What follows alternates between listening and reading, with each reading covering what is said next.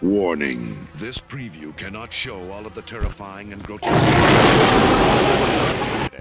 If you want to see some weird videos, go to pissblood.com. We're also releasing a new psychedelic horror film, Long Live the Flesh.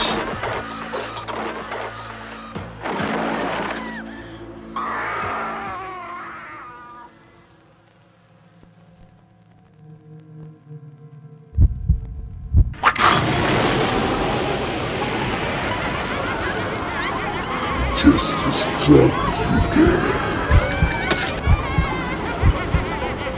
Film lasted for 33 years.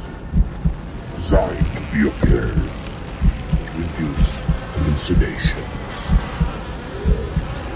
The new flesh.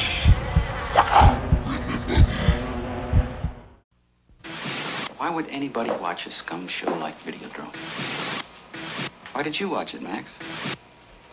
Business reasons. Sure. What about the other reasons?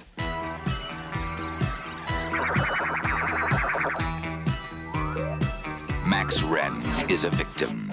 I woke up with a headache. He has been exposed to Videodrome. I'd been hallucinating for a while, ever since... What?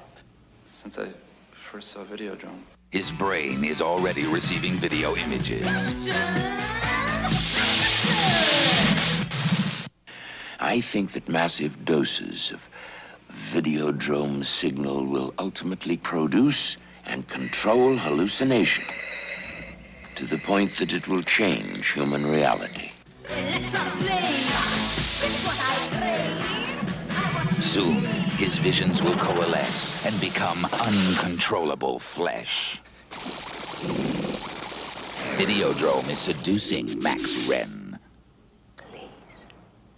Come to me now. Come to Nikki. And Max Wren can do nothing to stop it. What makes you think I need help? None of our test subjects has returned to normality. Television can change your mind. Videodrome will change your body. Long live the new flesh. It will shatter your reality. Videodrome, starring Deborah Harry and James Woods. A shocking new vision from the creator of Scanners. Coming soon to a theater near you from Universal Pictures.